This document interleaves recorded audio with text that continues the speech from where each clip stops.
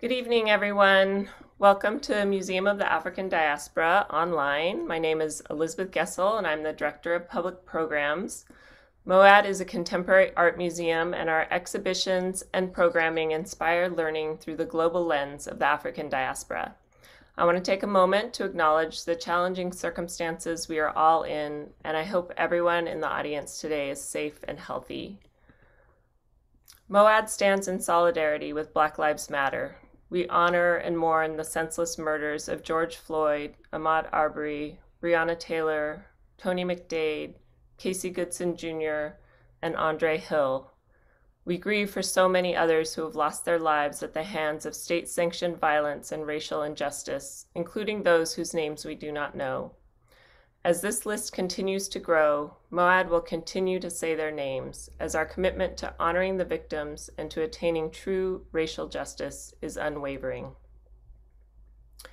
As many of us are settlers, immigrants, or descendants of those forcefully brought to this continent, our institutions were founded upon exclusions and erasures of the indigenous peoples on whose land we are located. With deep respect, MoAD acknowledges that even in virtual space, we reside on unceded native lands and thank the indigenous people of the Bay Area who have stewarded this land throughout the generations.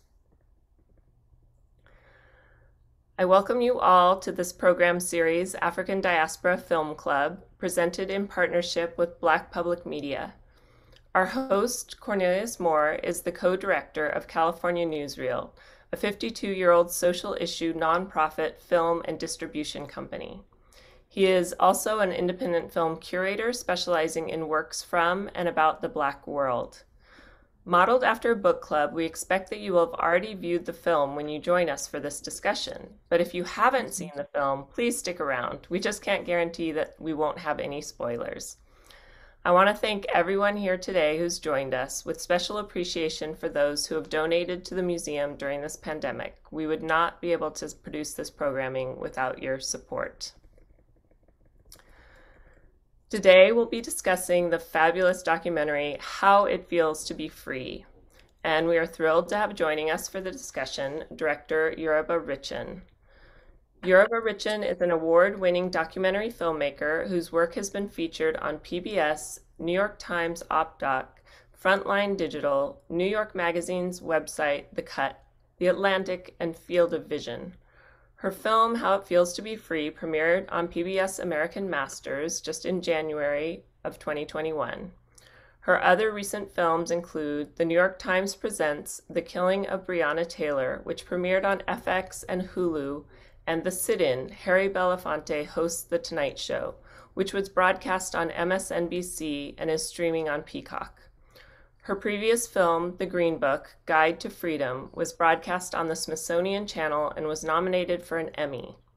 Her films, The New Black and Promised Land, won multiple festival awards before airing on PBS's Independent Lens and POV. Yoruba won the Creative Promise Award at Tribeca All Access and was a Sundance Producers Fellow.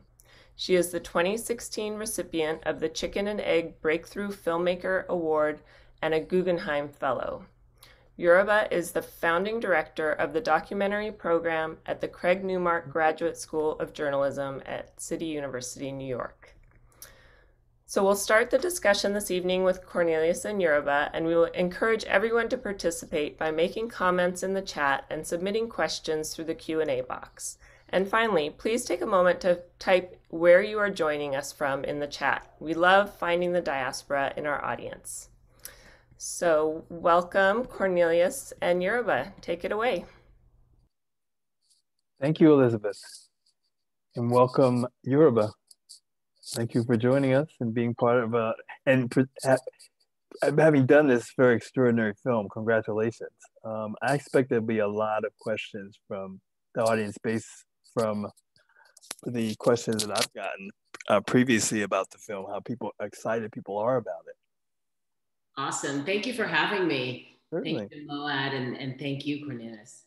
You're welcome. And it's out. You were on earlier this week with Ishara Ekandayo with a program that she's doing. So it's like you're a resident filmmaker for MoAD this week. Well, as I was saying earlier before we got on, MoAD supported me in my first ever film, Promised Land. So I'm so happy to be back and really thankful for the support of both you, Cornelius, and California Newsreel and MoAD. So it's really fun to be talking with you. Great.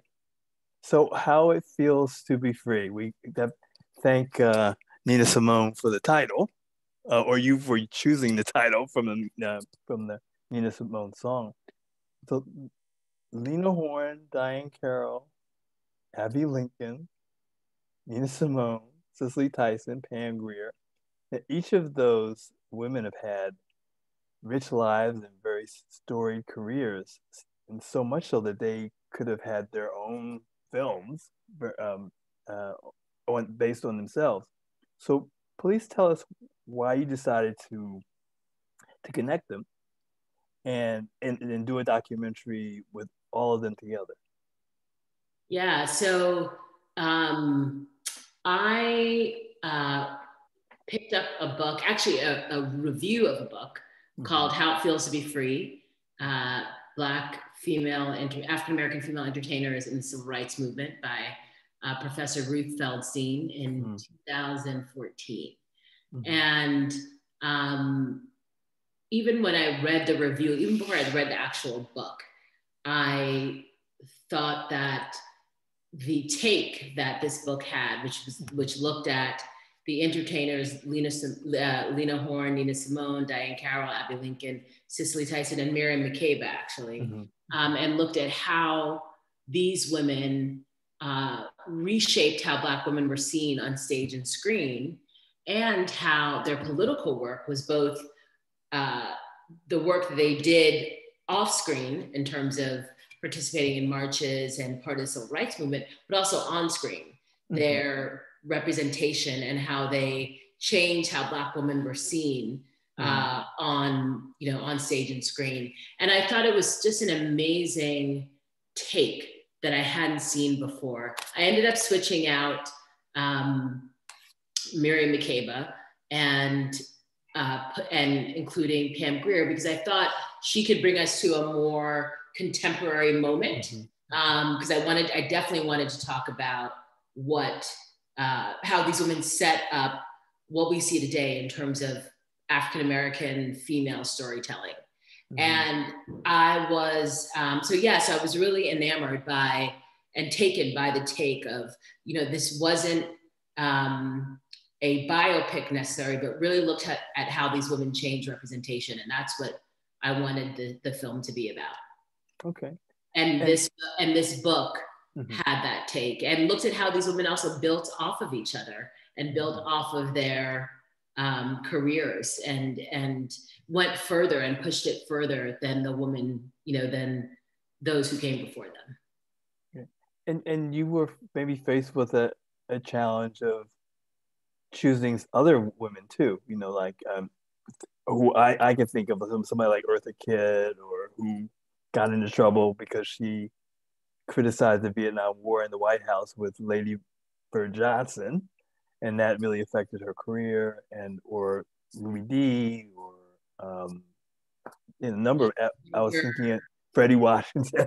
Yeah, Josephine Baker. Really what ended up, we had the sort of those women who were in the book, which, were specific women, and obviously there's only so much we can do, but we did want to nod to these other women who you just mentioned, like a Josephine Baker, Freddie Washington, and other women who were also very transformative in their work. But obviously, we can't do everyone, so. Unless it's part two, but you had, I read, and I think you said that it took you 5 years to get this done. So what was the obstacle, other than what we maybe expect about people not honoring these women, but from your own words, tell us, please. Money. Somebody just asked me what the name of the book is. I'm putting it in the chat. Yeah. So, this was my third film, And I did think that funding might have been easier with this film. I thought it was, you had these great women, you had like amazing performances, you have like these stories that hadn't been told. But it took, and we got support early from PBS, which has supported all of my films, Black Public Media, ITVS, American Masters, which came in with early support. But it takes, documentary films aren't cheap. So it takes money to get a full production. And we had to really we got early support. People were into the idea. They loved the idea, but we had to get that production funding took a while. And we ended up working with a Canadian production company that ended up leveraging Canadian tax credits to get the production funding together. I did not get funding. As I said, I had the PBS realm. I had Chicken and Egg, which is a wonderful foundation that supports women filmmakers, where I received an award. But I didn't get funding from other places. I applied. I mean, I don't need to go through the list. The funding did not come from there. That's really interesting that you got money from Canada, because they're, oftentimes with there are nationalist kind of impulses in funders, and none of the women have a Canadian connection, or do they? No, they don't. But my producers met the head of a production company called Yap Films, based in Toronto, and they immediately loved the topic, loved the team, and said that they would, figure out how to get this funding so we can get it made. And that's what happened. I'm eternally grateful. And you have a lot of clips, TV clips, movie clips, and that must have probably cost a good deal of money to do that. Definitely did. Archival can be a real, a real challenge. But we always knew that we were going to try to, use fair use. And we did, and we had a great lawyer who helped us do that. It was a lot of work, but we did that. Archival, someone said, the great filmmaker Shala Lynch said once when I was on a panel with her, that these archival houses are holding hostage our history because it's so expensive for for the archive. And the archive has a lot of, especially when we're doing obviously a film about our icons, our entertainers, and we have to figure out other ways, else we can never tell those stories because it's just too expensive. So fair use has definitely been one of the ways, and relying on fair use law. I mean, it's very rigorous. You have to figure out how to do that, but it's definitely been an important mechanism to use the archive. It's a really important point you're raising about the access to the footage and the difficulty that some entities will put up because of money and the like, but not understanding that it's our heritage. Yeah, absolutely. I mean, the other part of it is that before 1960, it's very hard to find Black archives because they weren't, they were not, they weren't interested in us, the entities that, that were doing the taping and the footage. So so that's another challenge. And so when we do have, these interviews that, I use interviews of, Abbey Lincoln in later years, Lena Horne, Diahann Carroll, reflecting on their careers. Those are really important to understand, who they were and, their importance in, and they're reflecting, to see them reflect on their own experience is super, super special. And, we unfortunately lost Cicely Tyson in the last few weeks. just joined the ancestors now. And most of the women in the film have passed on. I was curious if you were able to interview in the period that you were making the film, the Diahann Carroll and Cicely Tyson, who were still alive when you started the film.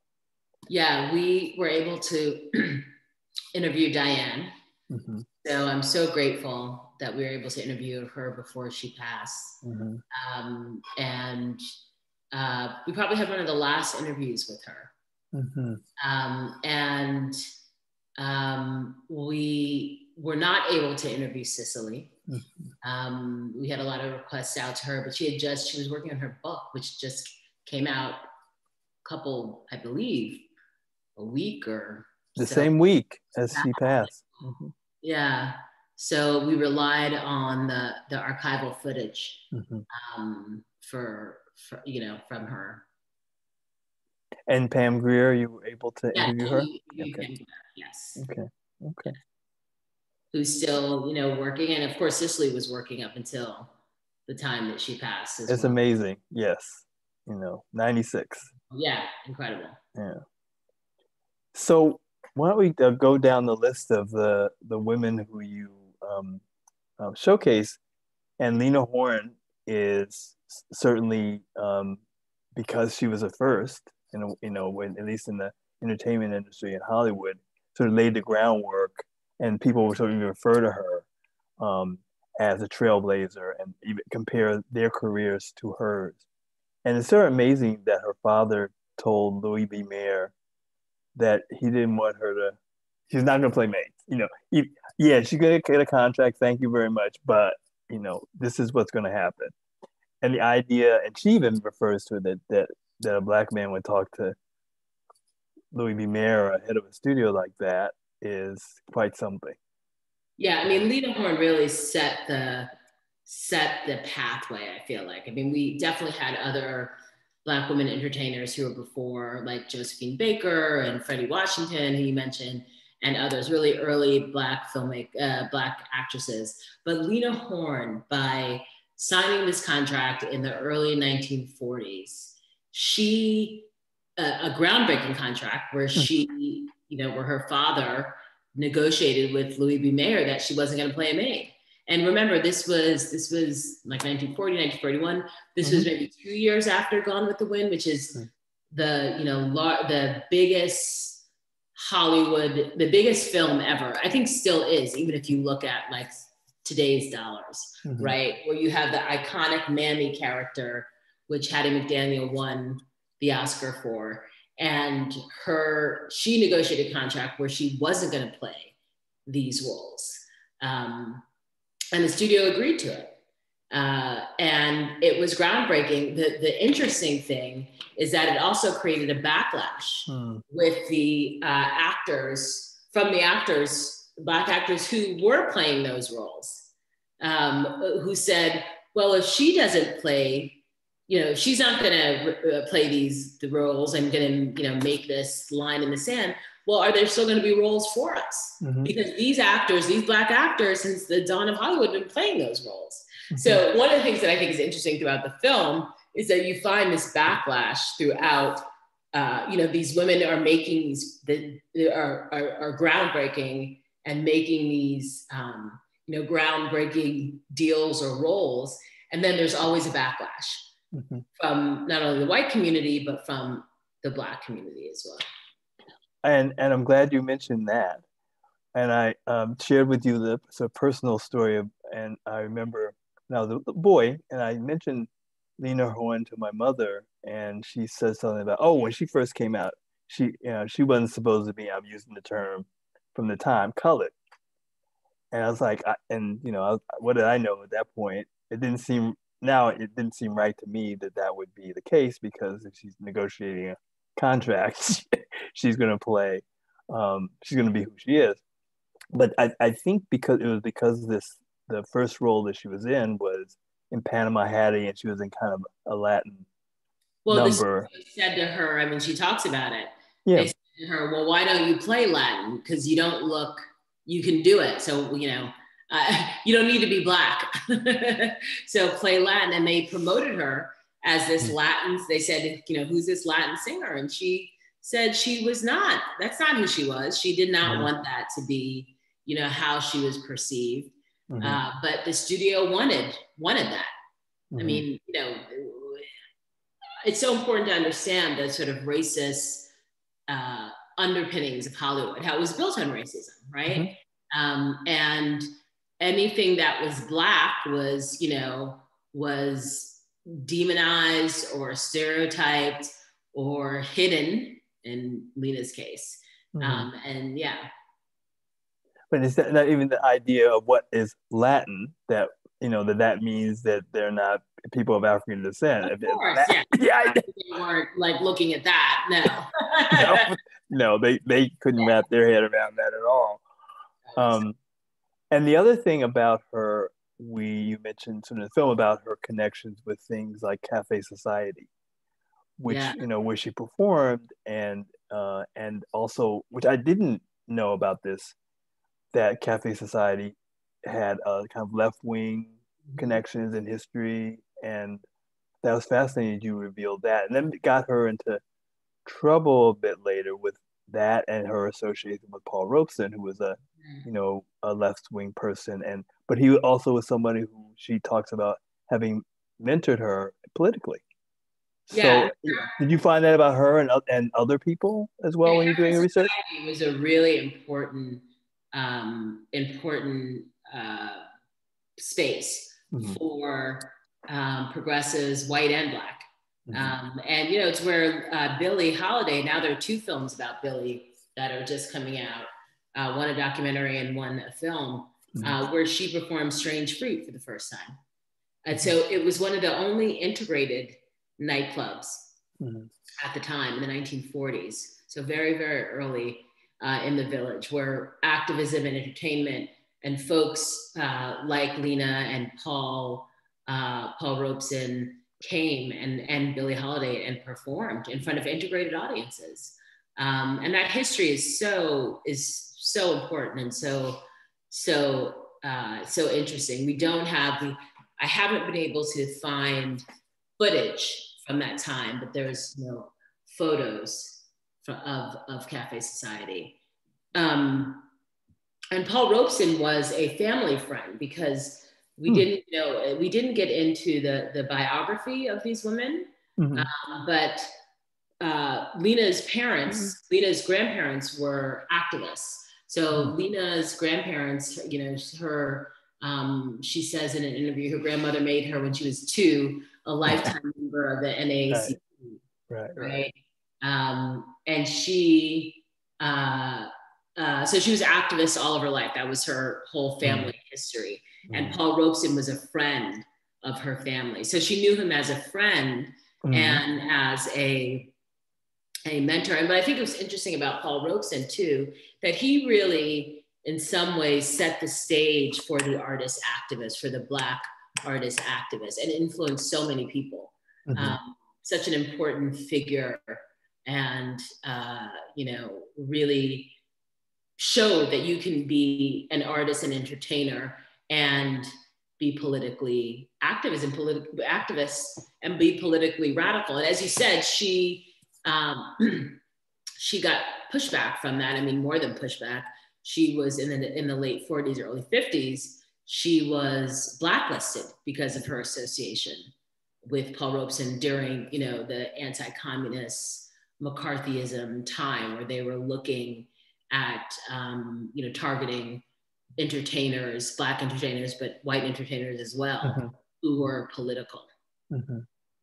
And as your film sort of indicates, she's had to negotiate something so she could get off it, but later that she did acknowledge that, again, embrace Paul Robeson and say, why he was so important to her. Absolutely. It was so weird that it's not weird, but it's just horrible that people had to distance themselves from somebody like that. Totally. Yeah. She had to do a lot to save her career. And the final thing I'll say in this stage about Lena Horne, I looked and saw that, you talk about in the film how she, after I think stormy weather and was a Cabin in the Sky, they were all Black casts, that where she would appear in movies would be just basically a song so they could cut her out. That's right. I mean, the other part about that contract is that because she had this contract where she wasn't going to play maids and servants and people in the jungle, then they didn't give her any roles. They were like, well, we don't know what to do with you then. Right. And so you won't have any roles. And she was still cut out of those roles even when she did appear. So she couldn't, because of the South, because of the Southern market. So she couldn't actually have any meaningful roles because she'd be cut out and because, you know, Hollywood didn't know what to do with her if she's not going to play maids and servants and people, you know, savages in the jungle.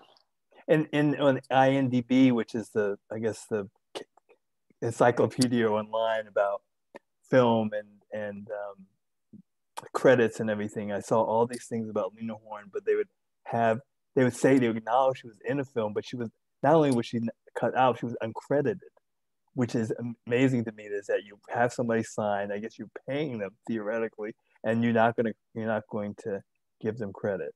Yeah. Crazy time. So Abbey Lincoln now, and she seems like to have the most kind of varied career, because she was a start as a singer performer, and then she was an actress also, and there were periods when, you know, she could have gone maybe either way. Can you talk about that, her career in that regard? Yeah, Abbey Lincoln's super interesting, and I learned a lot by making this film, by reading the book and making this film. She started out as kind of in the vein of Lena, as a popular singer, beauty queen. The famous thing is, and we talk about in the film, she wore Marilyn Monroe's dress in The Girl Can't Help It, and that they were, she was singing popular standards. And she had a transformation in the late 50s, early 60s when she met Max Roach, who she was married to, and who she married, and they produced the Freedom Now Suite in 1960. And the Freedom Now Suite was a very political album that was really one of the first sort of popular political jazz albums, where she was the voice, she was the singer on the album, where they were talking about the Black freedom struggle and internationally, colonialism, abroad, voting rights. She has this famous scream where she is really personifying the experience of Black women during slavery. And it's some radical stuff that we haven't seen before. And this is before Nina Simone, who we also talk about in the film. So she's very early in putting her politics out there as a Black woman.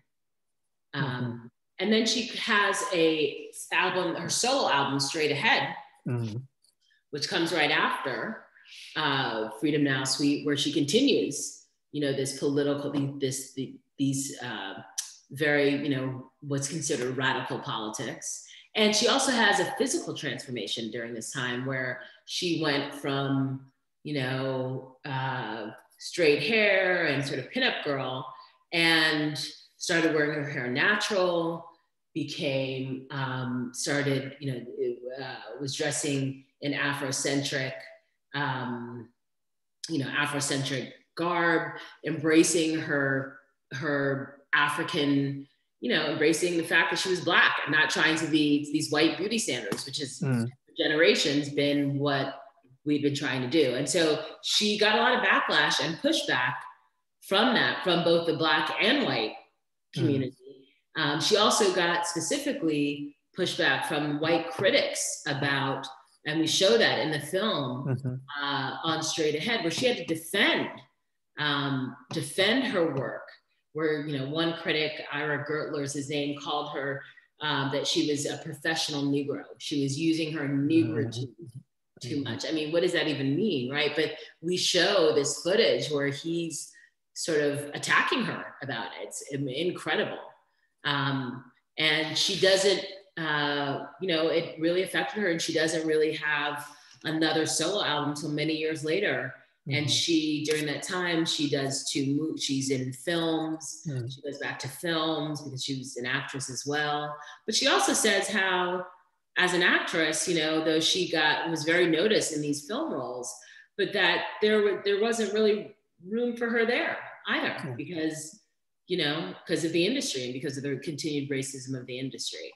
And then, of course, Abbey, which you don't talk about so much in the film, but she has a much later, career as a jazz singer later in life to the end of her life. But I think Abbey's trajectory and her experience is really important to understand how Black women entertainers, and these are multifaceted entertainers, right? Singers and actresses, what they had to navigate at the time, which we, may not remember or talk about so much anymore because things, are quite different. But these women really set the stage for the women that we see thriving today in these industries. Well, it seemed that jazz freed her, and being a singer and songwriter freed her to express herself.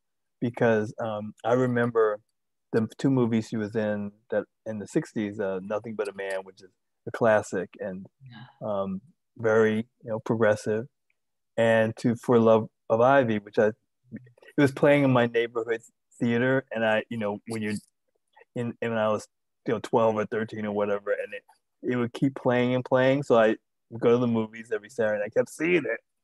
And I think I have this memory of myself and another friend of mine. I think we saw her on TV, Abbey Lincoln on TV or something. She had an afro, and yet in For Love of Ivy, she had straight hair, and we like, where did afro go?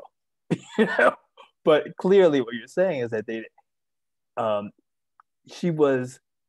I remember that film as her being the most real thing about that movie. For the Love of Ivy. For Love of Ivy, definitely the real, as far as the performance and the like. But and continuing what you're saying about Lena Horne, it's like, a Black woman can be an actor in a movie, but then they don't, and then maybe it's a success, but then what? They don't know what to do with her.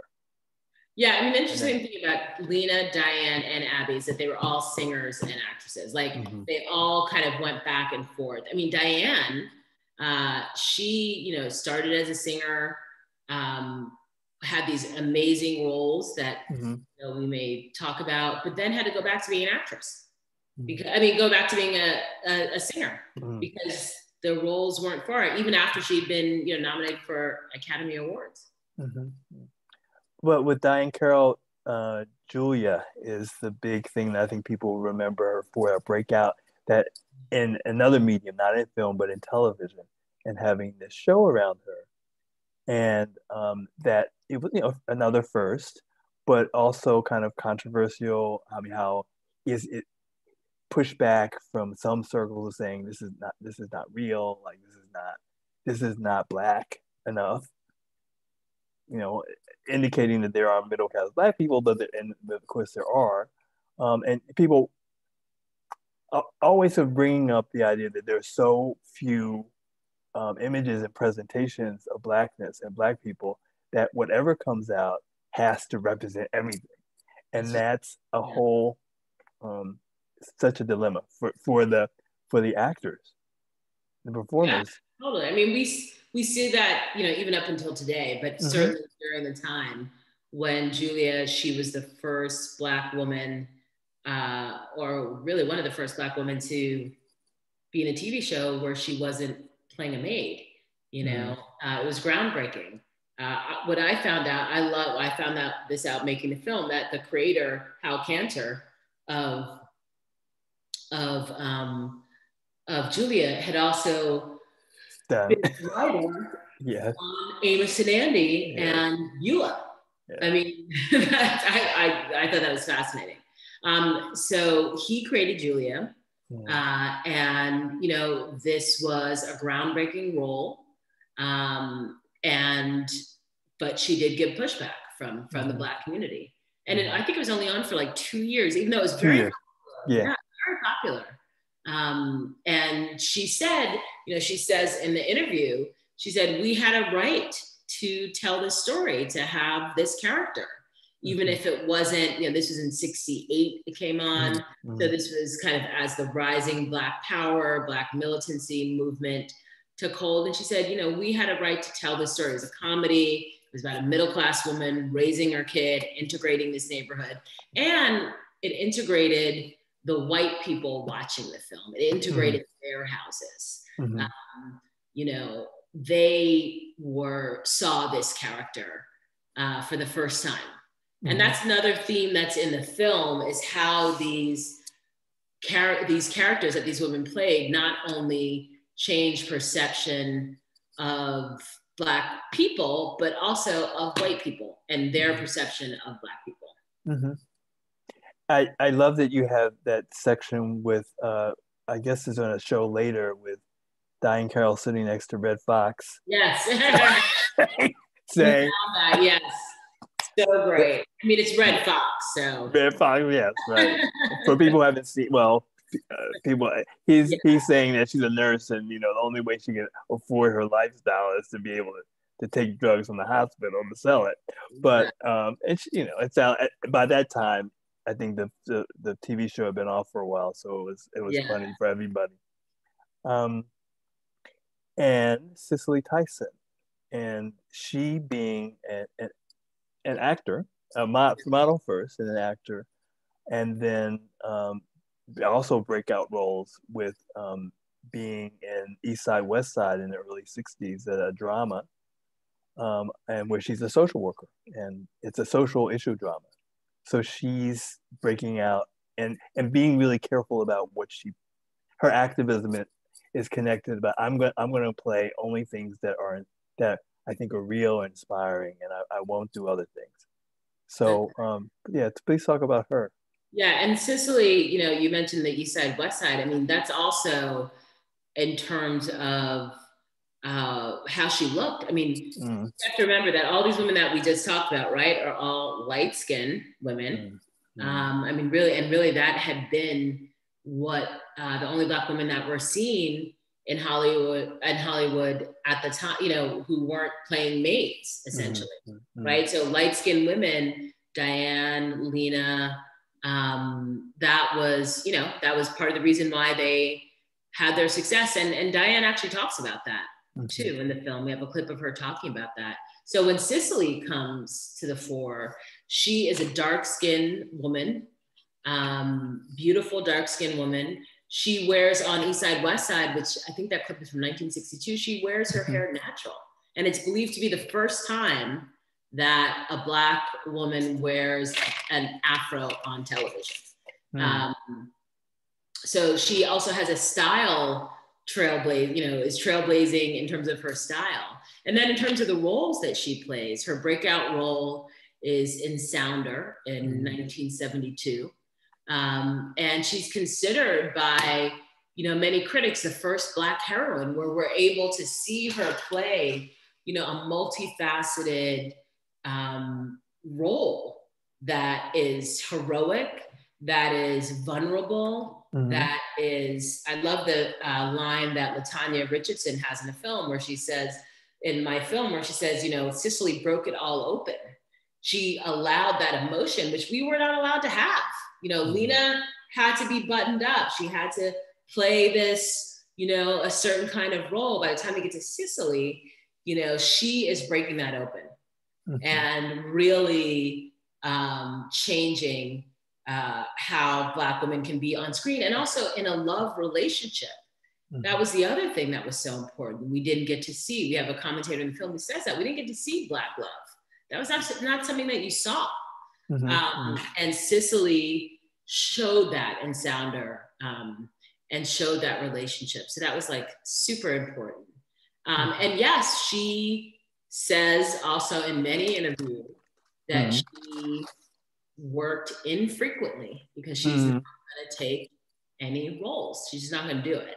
She is only taking roles which she feels will lift up Black people.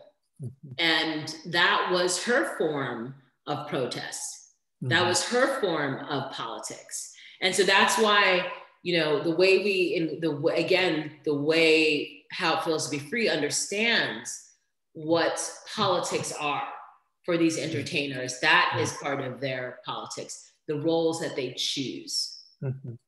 The negotiations that they make around the roles that they choose. Now, of course, you know, as we're talking about, it's not always perfect. It's not always, right. But it's the risk that they're taking around these choices, which is why, you know, these women are grouped together. Now, I don't want to forget the Nina Simone and Pam Grier.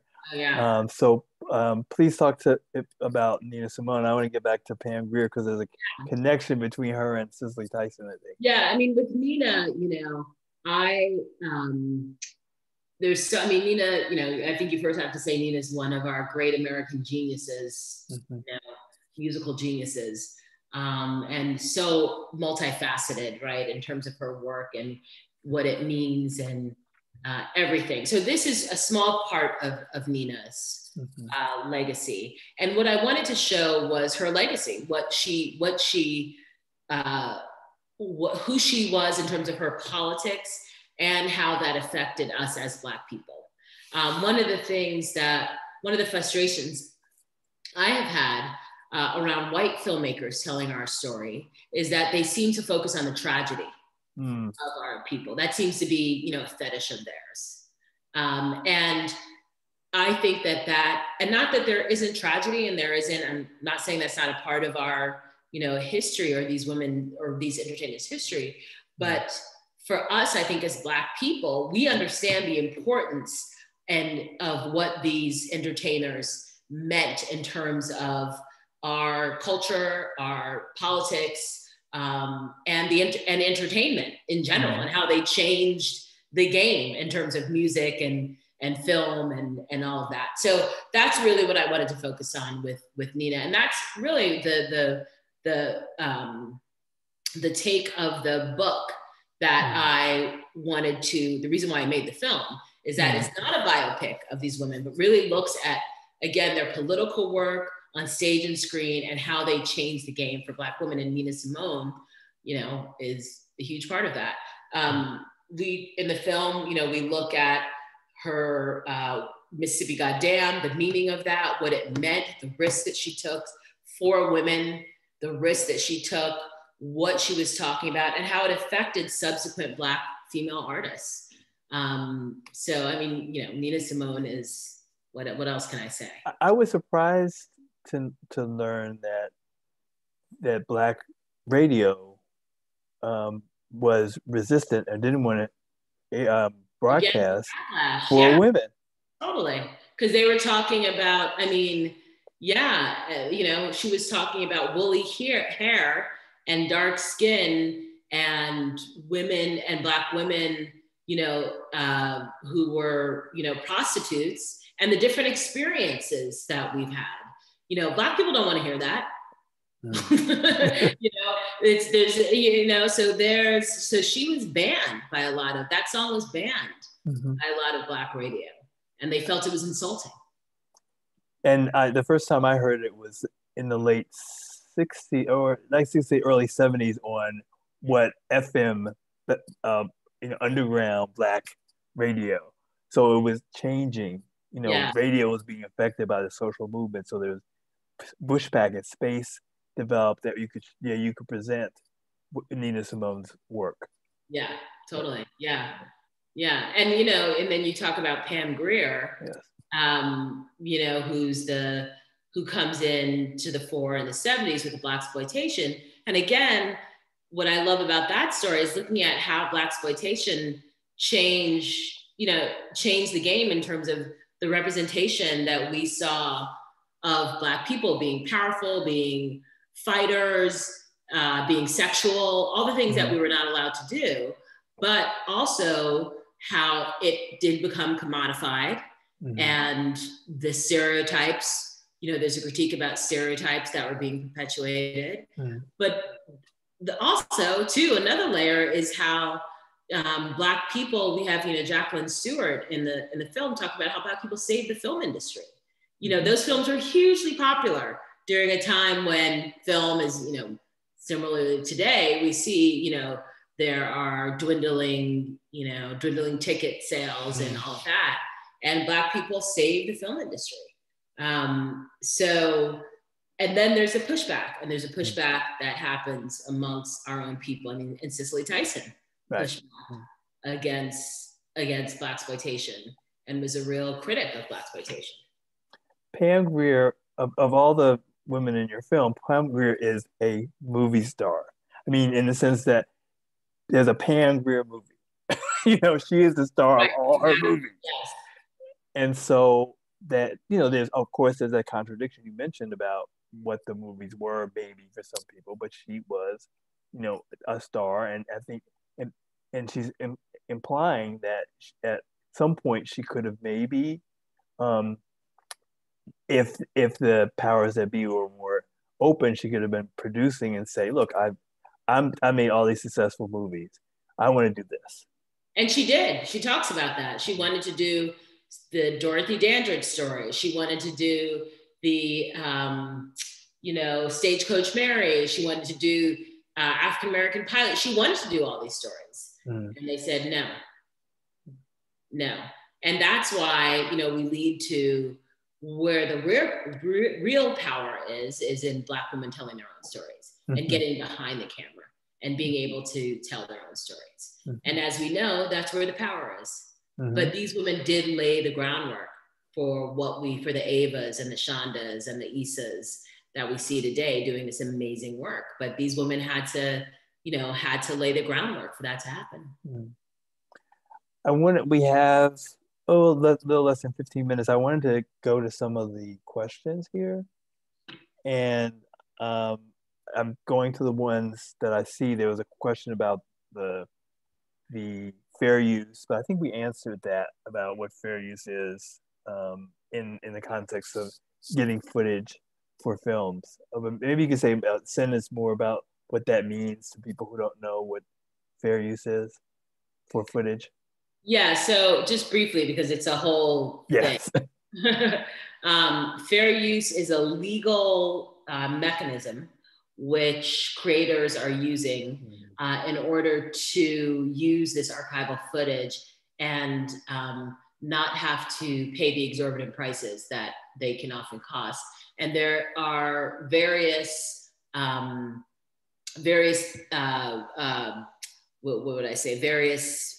ways in which you can sort of claim fair use.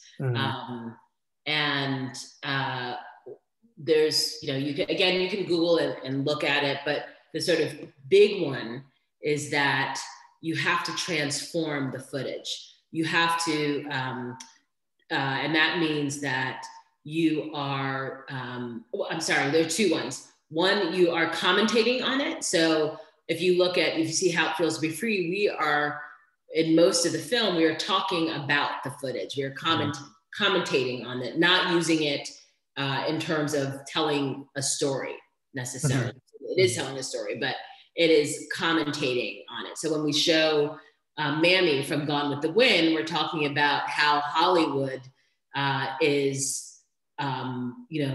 Hollywood traffics in these stereotypes, and then show a clip from Mammy or from Gone with the Wind or Birth of a Nation. And then also transforming the footage. So we're not using it in the same way that that Birth of a Nation uses the footage or Gone with the Wind. But there are 4 criteria that you have to meet. You need to work with a lawyer to do it. And it's a very complicated process. It's not like you can just say, I'm fair using. Fair use, right, yeah. Exactly. Okay. So I would if you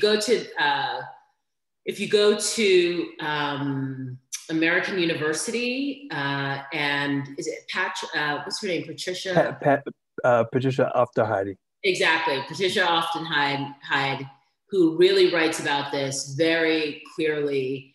I would advise you to go and look, and you can read about fair use, understand it, and it's definitely a tool that creators are using in order to, in order to be able to tell our stories. Great. Thank you. And there's a question about, or comment about Miriam Makeba. Could you speak to the swapping out of Miriam Makeba? Many of the artists of the past were shifted by their trips to African countries and speak about it in their interviews. Cicely, Tyson on Roots, Nina Simone, etc. Was this maybe a missed opportunity to speak more to that? No, it's just a choice that I made. So you're always making choices in films. Mm-hmm. That's the way it is. Mm-hmm. And with Miriam Makeba, actually, when the film, when I started working on this film, it also took 5 years. There had just been a documentary about Miriam Makeba. Exactly. Yeah. And as I said, I wanted to focus on bringing us to a contemporary moment, and getting us. How can I get structurally and story-wise to where we are today in terms of Black female storytelling? And so it made sense for me to include Pam Grier and swap out Miriam Makeba, who's an amazing artist and who I love. But there is a documentary, and again, that documentary had just come out. But yeah, it's really just about the choices. Yes, Mama Africa, the name of that documentary. We actually showed it at the Museum of the African Diaspora. One final question for me about, was there something when you're doing the research and finding out about all these women, is something that really, really surprised you and stood out about them? I think I kind of mentioned this through our conversation, but the backlash that always happened as these women broke through, there was always a backlash. So that was super, and a backlash from not just white people, but from Black people. So that was really, really interesting to me. What else? And Abbey Lincoln's story I thought was really undertold and I didn't know about. So that was a revelation to me as well. Okay. So I fear that I'm missing some of the questions, so I'm going to call in Elizabeth. I feel like I'm on how to make $1 million. I have to get my person from the outside to comment and help with the question. I see one question. Where do you see Black films going today? Okay. So I think one thing is that we are, in our racial reckoning, which we seem to always be, but there's another one's happening now. And I asked some of the people that I interviewed, like Lena Waithe, where, and Yolanda Ross, where, what's the future? And I think the future is yet to be seen. I think we're I'm so grateful that I'm living in a time when we have so many amazing Black filmmakers who are working and who are producing amazing content. But we have to keep pushing. So, we have to, I can't see us going back. That doesn't make sense, going back to the time when we don't have it, but you never know. I mean, Hollywood is still run by, mostly white men who are greenlighting and funding stuff. So until that changes, I think it's a real question of what the future is for Black filmmaking. Thank you. So you dedicate the film to your mother, Aisha Rahman, who was a playwright and involved in the Black arts movement. And I'd like you to talk about, if you would like to talk about that background and being involved and growing up in that political and cultural milieu and how it affected you and reflect on that for us. And and if you want, tell us more about your mother's work. Thank you for asking. So my mom, his name is Aisha Rahman. She passed about 6 years ago, and she was a playwright who was part of the Black arts movement. Her most famous play is called, or most well-known produced play is called Unfinished Women Cry in No Man's Land While a Bird Dies in a Gilded Cage, which was produced at the Public Theater in 1977 and produced at many colleges. She also has a memoir called Chewed Water. And my mom she's a playwright. She was an artist that always connected politics and art. That was just how she, you know, what she was writing about, and the experience particularly of Black women. And, you know, I didn't understand, though I grew up with, you know, I grew up with typing. Like that's some of my earliest memories, during the typewriter, like in the morning when she would write. I didn't understand what she was doing. Like she would tell me this stuff, and, you know, but it is embedded in me. So as, you know, getting older, understanding her work, she wrote a play about police brutality in you know, she was talking about this in the early 80s, called The Mojo and the Say So. And so she was really looking at, I mean, she always said she was ahead of her time, and she was right. But really looking at the experience of Black people and of Black women and bringing that to the forefront. And then when I started, you know, making documentaries, she, you know, was my biggest critic and my biggest fan. And she's the reason why I am able to do the work that I'm able to do, is because of her support and her insight into, you know, the storytelling, and to you know, and to how we into storytelling about our experience. You know, I learned that from her.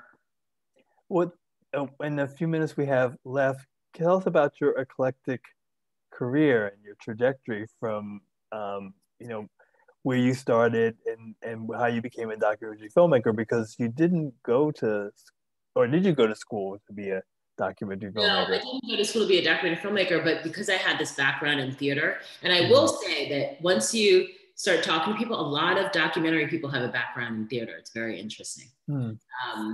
I think that's a whole nother conversation I can have about why that's the case. But yeah, I grew up doing, you know, theater, and I went to performing arts high school, and I was, you know, in acting, and then in college, acting and directing. And then I discovered video documentaries. Never had seemed like it could be, you know, an actual job. Right. In the 90s, when the equipment got smaller and more user-friendly, I started making videos. And then I